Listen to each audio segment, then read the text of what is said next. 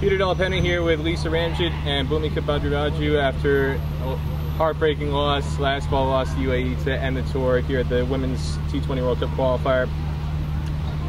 First off, I'll start with you, Bhumika, and then Lisa, your overall reaction on this match and the tour as a whole. So this match was definitely disappointing. We didn't come out on the right side of it, but kudos to the team, kudos to Lisa, the batting, the bowling. I think we stuck to our plans. It's a shame we couldn't come out on top, but I take this as a learning curve. A lot of our team are under 19s, and we have the World Cup in South Africa coming up. So instead of getting disappointed, I feel like every match that doesn't go our way, we can use it as a learning opportunity and apply it to something bigger. Yeah, same. I definitely think this is a learning opportunity for us. So it's okay.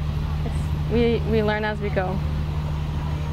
It's been a constant theme talking to Sindhu Sriharsha over the course of the match-to-match interviews I've done with her. She's brought it up. Every match is a learning opportunity. So to hear from both of you, I've heard a lot from Sindhu explaining what she feels the learning opportunities are, but you, Bhumika, first, what do you feel is the biggest thing you learn out of a match like today and the tour in general? Well, personally, I feel like I've learned a lot bowling under pressure on this tour. The past tours I've played were under 19, and the level of cricket just isn't as high as it is here, and we've seen that. So for me personally, I think bowling under pressure and playing under pressure, fielding under pressure, batting under pressure, everything, it's a good experience for me. And as a team, as a whole, I think we've learned a lot more about each other. We came into this tournament, a lot of us had not played with each other before. So I think it's just about learning about each other and working together on the field. That's our biggest takeaway. Lisa, what's the biggest thing you've learned out of this tour? Personally for me, I think it's more towards my batting and just building partnerships and just learning my role and contributing the most to the team. You're one of the senior members in the team, believe it or not. You've been in the team now for 3-4 years. How does this tour compare to, say, the previous qualifier in Scotland in terms of things you've learned that you feel will enhance your game and help you develop and progress further? I think similar to Scotland, our tour in Scotland, we're just playing very experienced teams, and it's just a matter of just learning, I guess. In terms of, say, for example, some of the teams you played, same teams. You played Thailand and Scotland, you played Scotland, you played Papua New Guinea. So there is some similarity in terms of the opponent, but you were only 14, 15 at the time. You've had a lot of opportunities to develop and just build your game to what it was at that point in time. In particular, on that tour, you were primarily used as a bowler. Here, you're in a completely different role, ending up, I think, as the second leading scorer on tour behind Sindhu. I have to go back and check the stats, but I'm pretty sure you ended as the second highest scorer. So, in terms of changing roles and just your own career progression and how you've adapted in that sense, what do you feel was the biggest change for you in terms of, again, trying to improve your game and being able to test yourself and measure yourself compared to where you were and the role you had 3 years ago in this qualifier? I think it's just about being very confident in myself and positive. As a 14-year-old playing against these very experienced teams, it could have been a little bit intimidating, but I think now I'm just working on myself and my game, and I play a little bit more positively. So that's something I learned. Just to believe in myself and just have the confidence to go out there and play. Bhumika, for you, you touched on how this is a different level from playing under 19 cricket, and I know the West Indies by name is a big deal, and the fact that you beat them as a full member at under 19 level was significant, but the standard of play that they produced compared to what was here is a big gulf, big difference.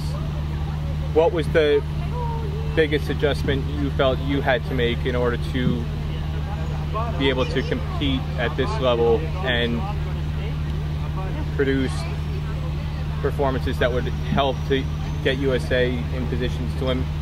You did that against UAE and Dubai, and you came very close today. So in that regard, what do you feel you absorbed in that sense? So back playing under 19s, my good balls were good balls. and my bad balls were not punished. Here, my good balls are singles and doubles, and my bad balls are punished. So I think it's just kind of realizing that like the level is increasing, and I as a player have to increase with that level. So just learning from everything, like learning where I can bowl better, how I can field better at this level. It's just different, and I think the learnings I take from here, I can definitely carry into the under 19 level as well. People who are not here, I don't think they'll appreciate how hot it was, especially on a day like that. I would argue this might have been the hottest day of the tour since perhaps the first match in Dubai. It was quite uncomfortable until kind of late in the second innings. So for people who are not here, I'll start with you, Lisa, especially being able to compare it to some of the other overseas experiences you had. Scotland, it's a lot different from Scotland, I know that much. But for people who aren't able to appreciate it in person, how challenging was this tour for you from a physical standpoint in terms of endurance and just being able to withstand the conditions? It was really, really hot, but I just kept trying to push through and stick to my plans. I just feel like as long as I just stayed and stuck to my plans, I didn't try to worry about the heat too much. It was just something there. It was just there. So. Bhumika, whether it's Florida or Trinidad or North Carolina, how does this conditions in this tour relate to that or compare to that, and what for you was the biggest adjustment in that regard that you felt you had to make? It was definitely hot, yeah, as we've said, but I think more than the physical tiredness we felt, it was the mental fatigue. It was just about on the field telling yourself, it's just heat, that type of thing. Like, yeah. I definitely feel like a lot of us were struggling with slippery hands, and as a spinner myself, I thought it was really hard to like get a grip on the ball, so that was definitely one adjustment we had to make. But it was more than, I think, the physical tiredness. I think all of us on the team have pretty good stamina, but it was mental fatigue because of the heat, and it's just a mental game. So, yeah. In that point, this is something I brought up with Sindhu earlier, the fact that this was the last match on the tour and it was such a physically taxing tour. Just from the energy standpoint, I felt the energy levels were flagging in terms of team spirit or team energy. When the players were out batting today, the chant that was there at the start of the tour, that F-O-U-R-4, you know, so-and-so hit a 4, didn't hear that at all today. And then in the field, very, very little noise. And it just felt like the team was really flagging in that regard from a mental standpoint, that there wasn't as much engagement in terms of team support, team spirit support to really kind of lift each other up on the field. How do you respond to that? I don't think we were lacking in the term of supporting each other. I think we've been supporting each other since day one, and no matter win or loss, we come the next day and we want to win. So I don't think it was that we weren't trying to support each other. We definitely were, and that's our plan. That was our plan from the beginning. It is hot standing. It's hard standing out there and saying, come on girls," when you can't even catch your own breath.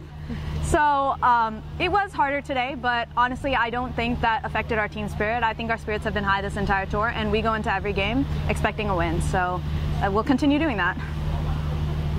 What's the biggest positive, I'll start with you, Lisa, that you'll take away from this tour going forward, whether it's any senior team tour in the future or, like Bhumika said, the number one thing you have on the radar over the next 6 months or so is that Under-19 World Cup in South Africa? Well, today I got an opportunity to open, which is usually what I do, usually the role I play in my local levels, but I think I contribute best to my team when I am opening. I think when I go back, probably learning or adjusting to different roles, coming a little bit lower down and being able to play the same role and build a foundation for my team. So, yeah. For you, Bhumika, same question. What's the biggest positive that you feel you're taking away that you will try and build off of for that Under-19 World Cup? Again, I think it's about playing under pressure. I think I learned a lot about that here itself. I don't think I've ever bowled under pressure as I did in this tournament, and I think that's my biggest takeaway from this, just learning how to manipulate my fields, manipulate my bowling to restrict the runs as much as possible. Lisa, I'll start with you. What's the number one positive memory you have from this tour? Positive memory? What's the most memorable thing? What's the thing you're going to take away most from this tour in terms of a memory, whether it's on or off the field? It's always just being positive. On our bus, we always have like really loud Hindi music playing, and no matter what, going or coming back from the game, we always keep really good vibes. So I think just staying positive throughout everything. I really like the chemistry our team has, so that was a very good positive for us, I guess. Bhumika, what's going to be the thing you remember most from this tour? I agree with Lisa. I think our team camaraderie is very memorable this tour. But other than that, I think there were a lot of standout performances this tour. I mean, Sin's batting has been phenomenal. Ritu's catching has been phenomenal. We've had many bowlers contribute throughout the tour. So I think just those standout performances, I will definitely remember them, and they inspire me to be better. In terms of things you learn from the opponent, you touched on the fact that when you're bowling, you've now kind of come to the realization a good ball goes for 1 or 2, and then the bad ball also gets punished. But just in terms of stylistically, observing some of the other bowlers and how they operate, or Lisa as a batter, observing some of the ways the other players are scoring, some of the elite players, whether it's Sarah Bryce in that match against Scotland, or Isha Oza, the way she operated today. What are the things that you're learning stylistically that you feel you want to add to your own games as a learning aspect in that regard from this tour? I'll start with you, Lisa. I saw a lot of the senior batters using the crease a lot, especially when they were getting like stuck. They were trying something different and they were like able to maneuver. I thought that was really smart, and I think I want to work on that. At least just try it, see if it works for me, using my crease a bit more. One thing I've noticed from the senior spinners here is that they have a lot of variation. I think just developing those variations and knowing when to use them, especially in T20 cricket, because it's such a fast-paced game and one delivery can change the game. So I think learning those variations better and learning when to use them and how to set a field for them is going to be my biggest takeaway from the senior players here. If you had one message to give to family or friends or fans at home after this tour that you want to communicate in terms of